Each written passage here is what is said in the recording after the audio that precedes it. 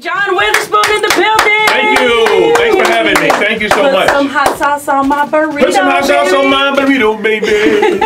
You say it so much better than me. The show tastes good to me. I love it. So, you know, when people walk up to you, what's the most quote, like the biggest quote you ever get from people when they walk up to you in public? Bang, bang, bang, bang. Does it ever get old where you're just like, come on, man? No, it never get old. Never? Because if they stop doing it, that means I'm not popular anymore. Oh, that is very true. It's carried me along for a long time.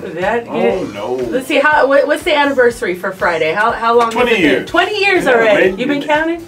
No, they had a big party. They did? Were you invited? I was, but I was out of town. Oh, okay. But they had a in theaters, they put the Friday in theaters again. Oh yeah, I remember in that. LA. I missed out on that one. Oh, in LA though? They only did, I don't think a ton of people there. Cooking with pops. Cooking for poor people. Cooking for poor people with pops. With pops, yes. Yes, I saw the chili one. The one you yeah. just recently did. Now, when did you start doing this? And what made you decide to want to do it? I have a house next door that it's got an old kitchen, so I said it'd be nice to cook some old stuff in here. So, and I wanted to cook for poor people, so it was a good idea. So I actually wrote out the treatment for it and put it into the Screen Actors Guild, and I started cooking just cheap stuff. And it's awesome too because I love your commentary in it. Would you ever take that on tour? No. Why not? Do you know I've people? Been asked I think someone would actually probably That's pay. just fun. I've had people ask me to go on there. One guy got a new TV network.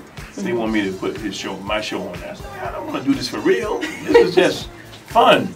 But I mean, it is fun. But yeah, I mean, you can get paid for it too. Come on. Well, you know, I try to get on the Food Network. They want me to put a shirt on. Oh yeah, so I don't have a shirt on. That is true. You don't. So they wouldn't let you do it the old natural way. I had an apron on and a chef's hat. What do you want? For the people of Arizona. Stay cool, because it's going to be hot. It's hot here. Yeah, it is. It's a little muggy now too. Yeah. Monsoon season starts on Monday, so. You don't have a drought here, do you? We have a drought in California. We're getting close, but we've survived with all the rain that we got last year. Oh, you got a lot of rain. Well, that's good. We definitely did. It was it flooded the freeways actually. I mean, like those freeways look like oceans. Really? It was kind of crazy. California was a little jealous of that. But I'm telling you because we don't have any water. Zero. He's like, we got to buy bottled water from.